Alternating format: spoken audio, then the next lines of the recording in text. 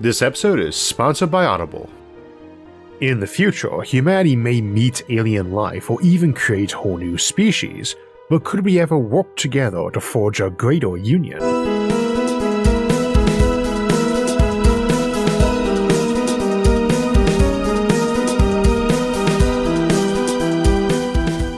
Well, we are back again for another Sci-Fi Sunday here on SFIA, and we return to one of our favorite topics, alien civilizations and how they might behave, if any exist out there in our galaxy. A frequent part of our approach is to look at examples of alien behavior from science fiction and ask how plausible they are.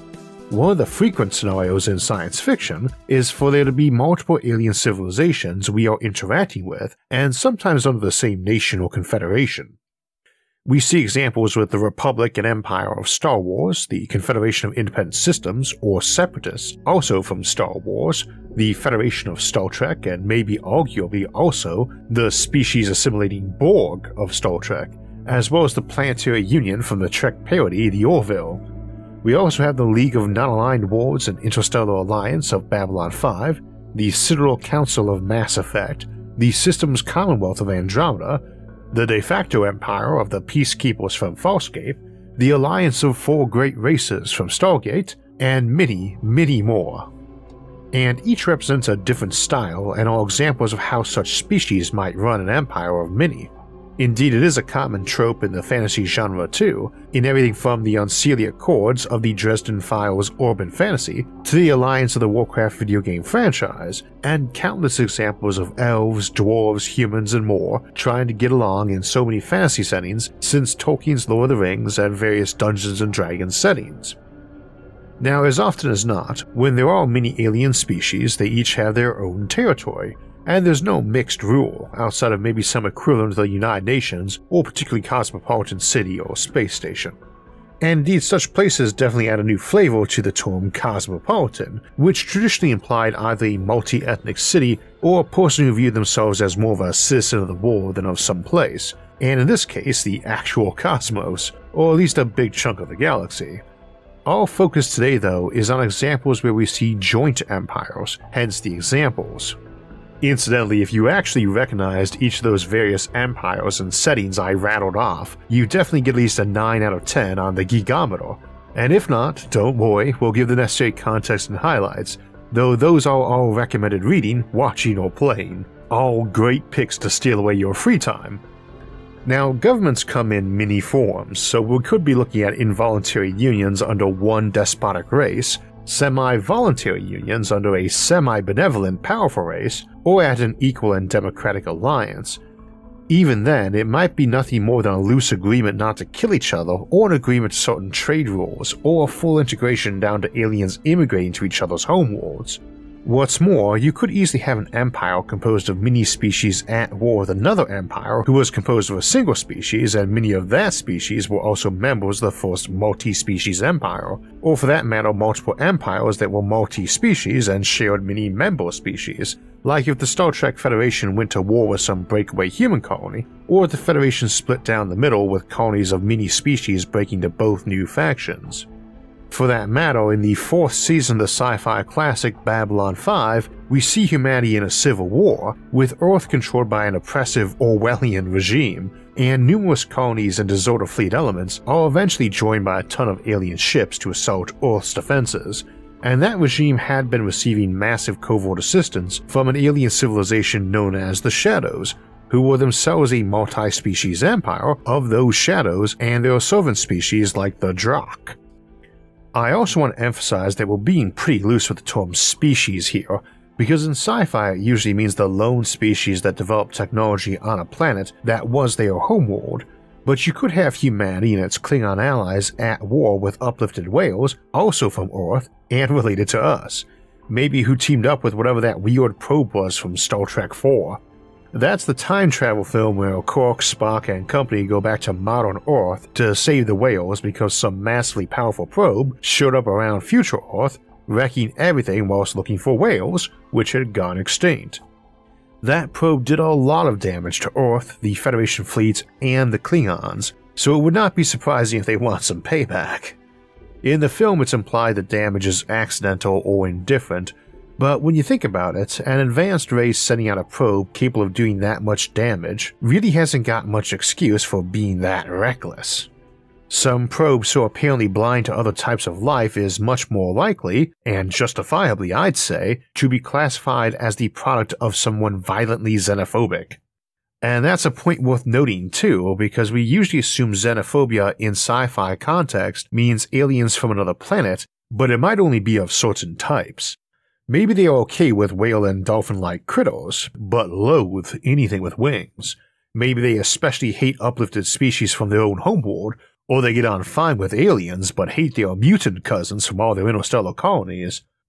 Xenophobia is not usually noted for being terribly rational, so you might get some interesting perturbations.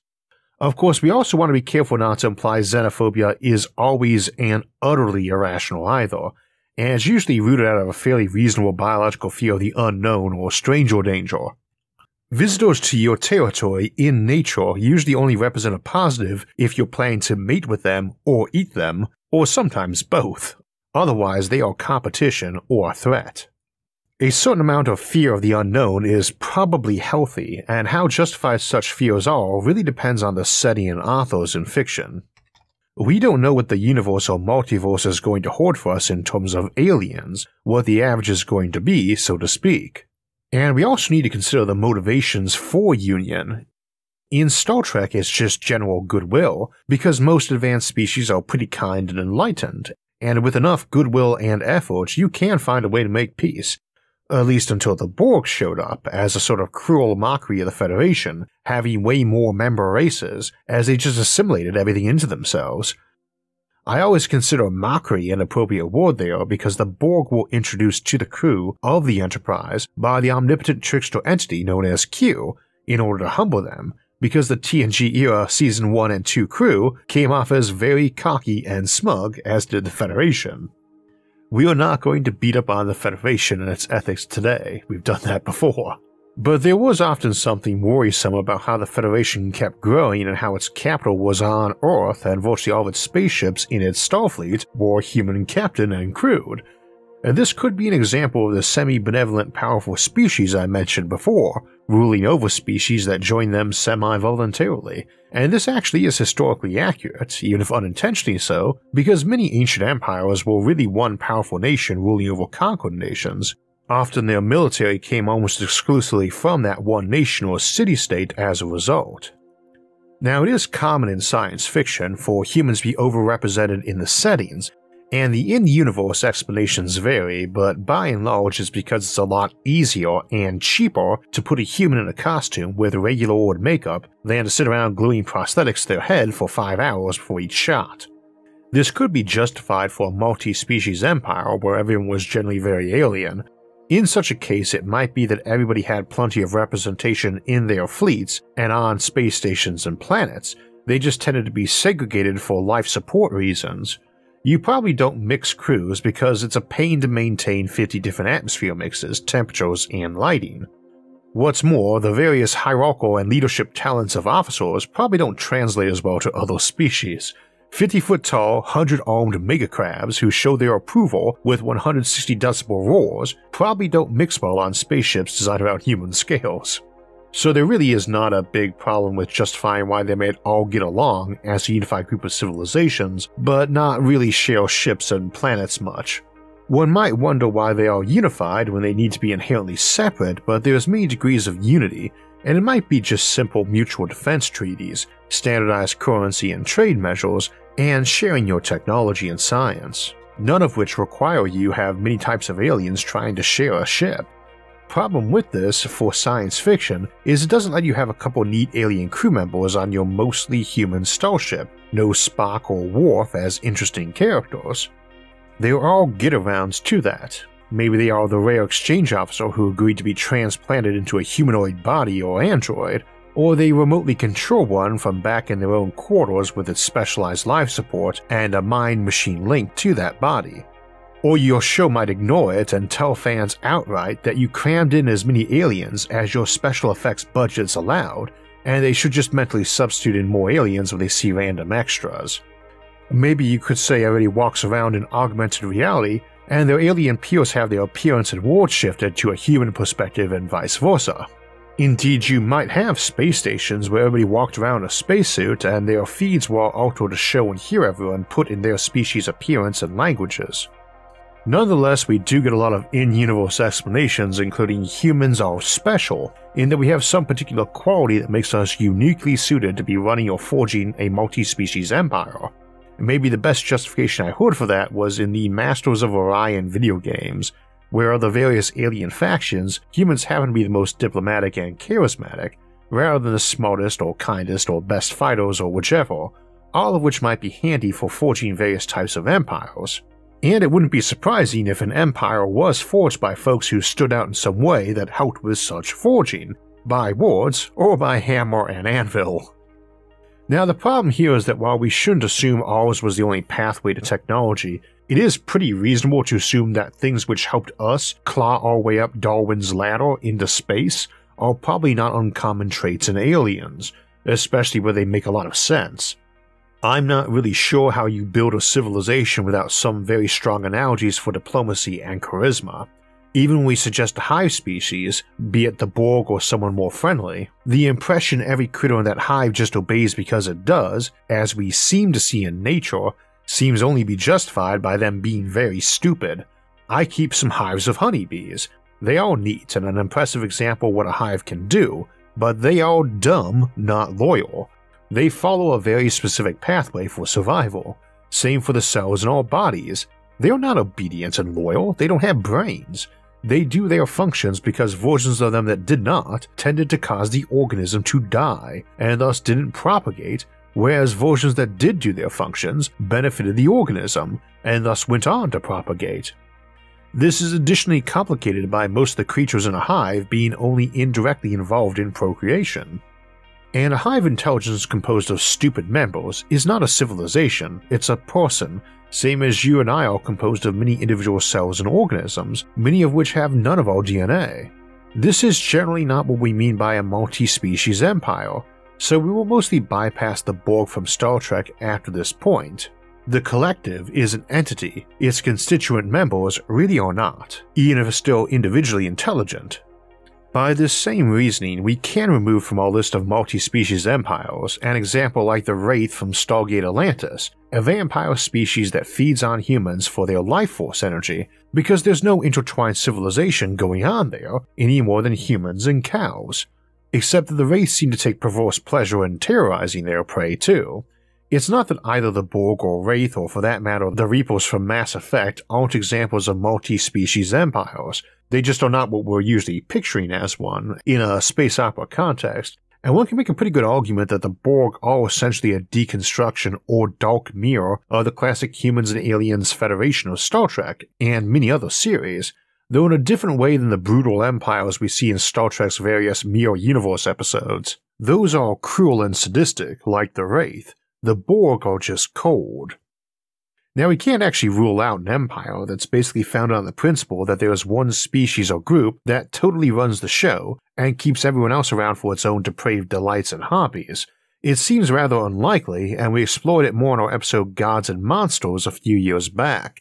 But another Stargate example, the original evil aliens, the Goa'uld, were a race of parasites who lived in human hosts, kept other humans as slaves and worshippers, and had modified some humans into a new species, the Jaffa, who were combination soldier and incubator, though still every bit as much the slaves. It isn't too hard to imagine a fairly conquest-oriented civilization keeping a lot of slaves or tributary kingdoms, and it also isn't too hard to imagine them selectively breeding or genetically modifying them to be better at some roles. Genetically perfected caste systems are common in sci-fi, and I can't say they're terribly implausible either. This could obviously mean you found or made or modified a race of critters who were great as soldiers and another that were great as administrators, and that might mean you had modified a single species from one world or a whole bunch from different worlds. Calling two aliens evolved on separate planets of different species is probably abusing the word, especially if you're simultaneously trying to use it to describe a bunch of branches or modifications of an actual species from one world, as aliens from different worlds aren't even in the same biological kingdom or phylum as each other, less related than mushrooms, dolphins, and Ebola are to each other and us. Nonetheless, it happens a lot in sci-fi, and I think for today we really only mean multi-species empire, where the distance apart is a lot more than, say, humans, chimpanzees, and orangutans.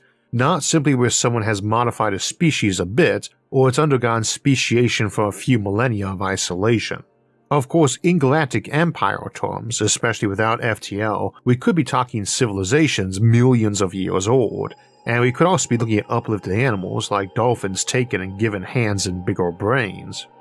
We see an example of specialized races in uplifting with the Jem'Hadar and Vorta in the totalitarian Dominion of Star Trek Deep Space Nine, who play the military and administration of that empire.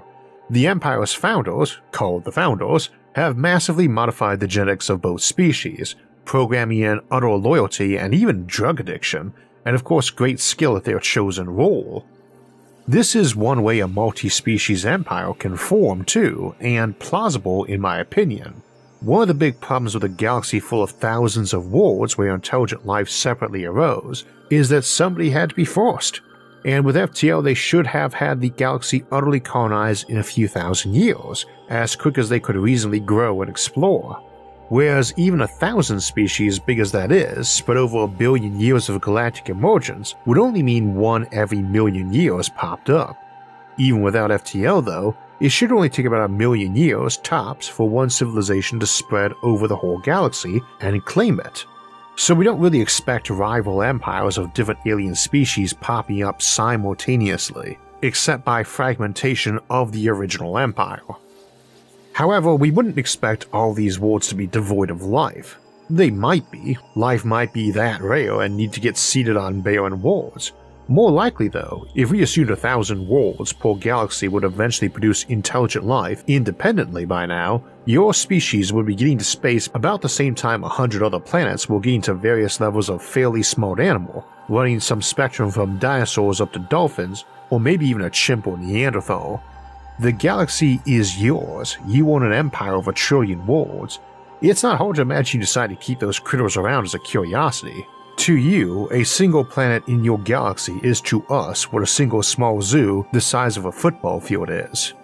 With these primitive aliens, maybe they start getting smart on their own and you uplift some to help manage and police things so you need not bother personally. They can share the load and the blame. This is essentially the origin story of the Peacekeepers from Farscape.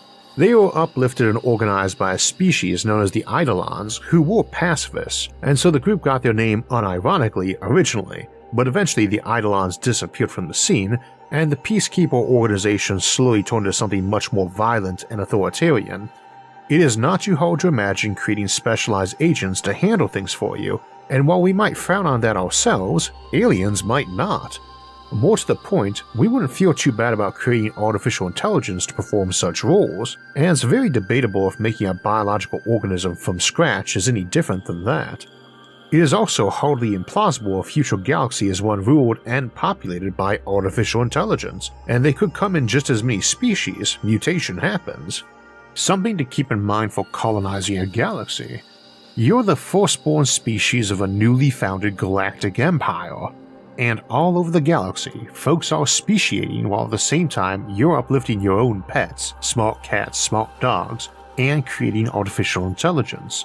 Someone's probably tried uplifting a few of these alien species too. Time is creeping on, 1 million years, 2, 3, even left alone a couple of them are getting smart now, but after a few million years, your own colonies 100 light years away are no closer to you in appearance and behavior, and honestly probably genetics, than those uplifted pets you had. So you might spawn a multi-species empire that way.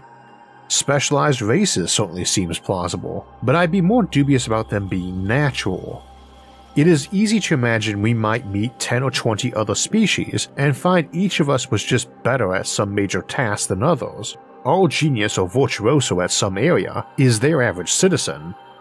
So the nominal 10 or 20 departments or key organizations of the Empire are basically each run by that species, your Klingon soldiers, your Vulcan scientists, and so on, And again, this is plausible enough, as it would seem likely that getting yourself from small animal to technological civilization probably relies on, to borrow a term from RPGs, bumping up your stats a lot.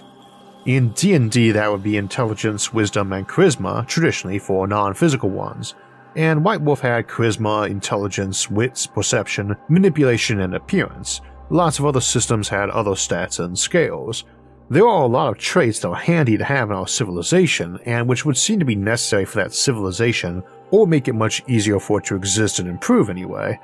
Those are numerous, and they come in many flavors, and one might imagine each civilization having, say, 10 relevant stats, each with a score of 1 to 10. We'll just call them math, logic, judgment, negotiation, administration, leadership, agreeableness, aggressiveness, creativity, and patience. Those were pretty arbitrarily selected, by the way. So everybody has a 1 to 10 in each, and presumably starts fairly low, and evolution slowly adds points to various groups. You could have a score of anywhere from 0 to 100 as an individual and as a species average. Say a score of 50 is enough to start making you look more than just an animal, and a score of 60 gets you into the technological avalanche to modern times. Well, some species have Captain Average stats, like about a 6 in everything, this is often humans in sci-fi, and others might have a lot more 1s and 10s. And it might be that you just can't get into space until one or two of those stats specifically hits an 8, like logic. You just can't get rockets working without being good at it. So maybe evolution got your other stats up to 9s and 10s before that finally happened, and you get on the galactic stage as Neo-Superman when you do. This is also often implied with humans in sci-fi. Or maybe you got found, you never need to know rockets because another species who did come across you was impressed with your other stats. The Krogan in Mass Effect come close to this. They come from a planet that's basically a suburb of hell, so they are tough as nails, breed and grow fast, and are very good at war. They are decent with technology, enough to have gotten themselves into several nuclear wars, and they get uplifted by another race, the tech-savvy Stellarians, to help fight their battles. Needless to say, if you can modify your species' stats, genetically or cybernetically, this somewhat cuts into the argument for species caste systems. Now, this brings up another issue with multi-species empires, and that's birth rates. The Krogans made a great military ally because they bred like rabbits and liked fighting, but that also makes them bad peacetime neighbors. They could have 1,000 kids a year, each, who all needed a place to live and didn't mind taking someone else's. The answer the Stellarians came up with was basically to give them a virus that wrecked their fertility. The morality of that is at best a lesser of two horrendous evils, and I always liked Mass Effect for not giving easy moral outs to players and characters, like a lot of sci-fi does. In any event, it is a likely issue in multi-species empires. Now, on the other hand, nature has two basic approaches to reproduction: quantity and quality, which is to say that you ensure your species survives by either having tons of offspring or by putting tons of effort into a small number. Now, this is actually a false dichotomy. You could have a species that had a ton of children and each with a high survival rate, but that usually isn't necessary given how fast a species can double and fill up an environment compared to how fast it can mutate. Generally speaking, we would expect single births or smaller and less frequent litters to be more common with intelligent species, though there's a lot of assumptions in there about how intelligence forms biologically that might have a big terrestrial bias. There really is no ironclad rule saying an organism can't hatch from an egg, able to take care of itself and still grow to be human intelligent, and also still want to have social relationships. Even if that is true though, that species with technology usually come from low birth rate species, there is still likely to be a huge difference in growth rates, by both technology and culture. Consider a civilization whose numbers increase by 1% a year, about what Earth's does nowadays, versus 2%. Then 1,000 years from now, both starting with the population we have now, there's 200 trillion of that first civilization, 20,000 times as many of them, and maybe 20,000 colonized worlds in their empire, and the second civilization actually has 4 quintillion people and more like 400 million worlds. Compound interest is an impressive thing.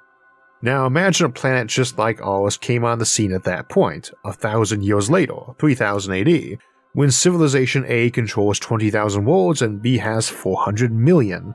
Let's say they have a 3% growth rate per year. Well, come the year 4000 AD, they, Civilization C, go from one lone planet to 7 trillion of them, probably about every reasonably terraformable rock in this galaxy.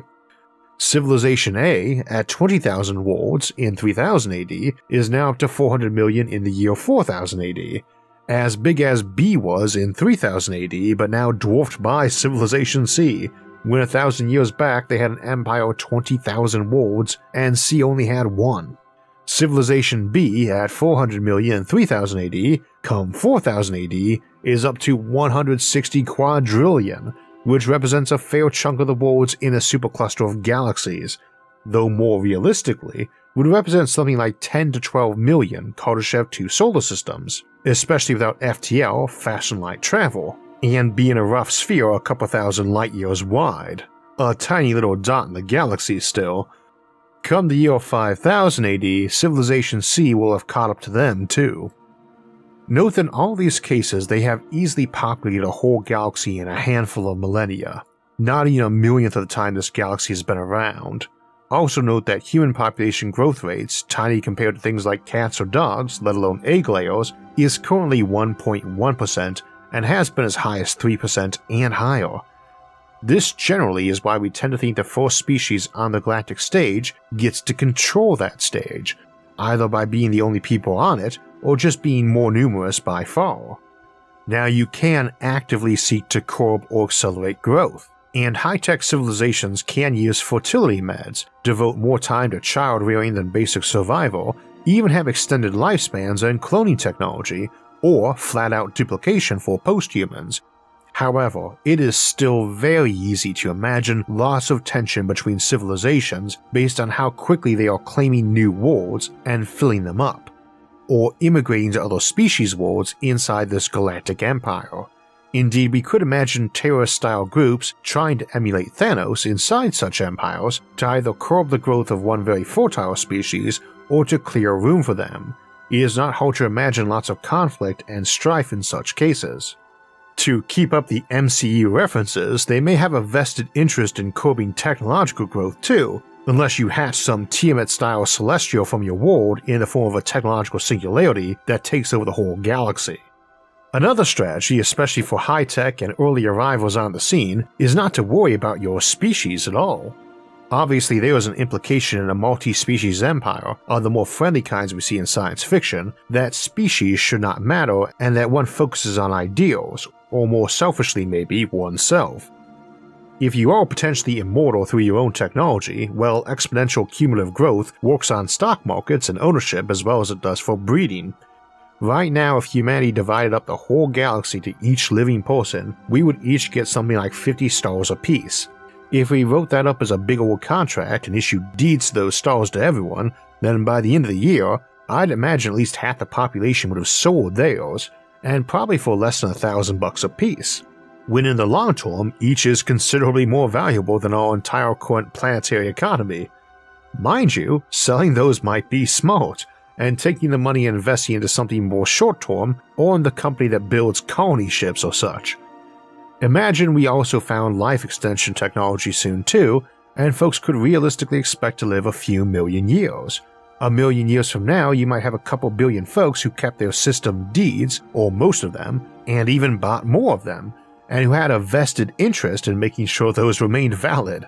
They might be people still, they might be some giant computer intelligence or superbrain, but they've got that deed and everything that grew up on it. And all those fleets and banks and marketing firms and other assets to help them retain power.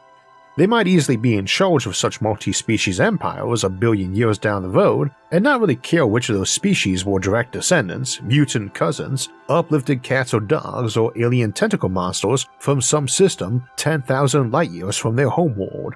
All these things are alien to what you used to be or are now, and far more than any Star Trek alien of the week with a couple bumps or spots on their forehead. Aliens so alien in appearance or motive that the very idea of living and working with them might be unimaginable or disgusting, while others might be alliances of convenience or bonds as close as humans have with cats, dogs, and horses. And the thing to keep in mind is, even in a real universe where FTL travel and communication is probably not in the cards, You could have large regions of space, some local megaswarm of 1,000 solar systems, all composed of a thinly overlapping sea of space habitats, numbering in the quadrillions, home to a trillion people, where you had constant waves of aliens immigrating in and out of parts of that swarm or from neighboring regions, raising thousands of giant multi-species empires lasting decades or millennia, all inside a relatively tiny piece of the galaxy, no bigger to that galaxy than a small village is to Earth. And yet in that little village might be that trillion people, which could easily allow a trillion species of a trillion people each. Inside a colonized galaxy, there is no reason folks might not still migrate around, and find themselves meeting new and strange people and hoping to carve out a home, peacefully or by force, and forming new nations or alliances. Many might find themselves spending centuries on Exodus and arriving at places that had more alienish species than all of our modern sci-fi produced combined, living around just one star. Each of those millions of species having millions of factions composed of millions of people, and again, just around one star. So on first approximation, we tend to think multi-species empires would be rare things, but as we often note on this show, aliens may be rare now, but wait a million years and they'll be all over the galaxy, even if they maybe all had a connection back to Earth or to some scientist from Earth that created them in a lab or uplifted them on a primitive world.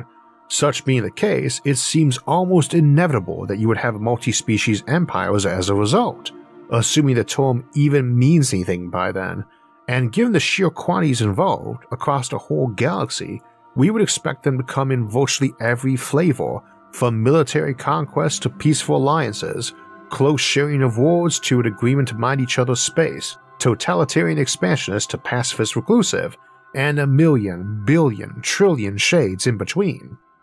As always, one of the few things we can say about the future with much certainty is that, if we live to see it, it should be a pretty interesting place, since there will be so much of it. And it should be full of many interesting peoples.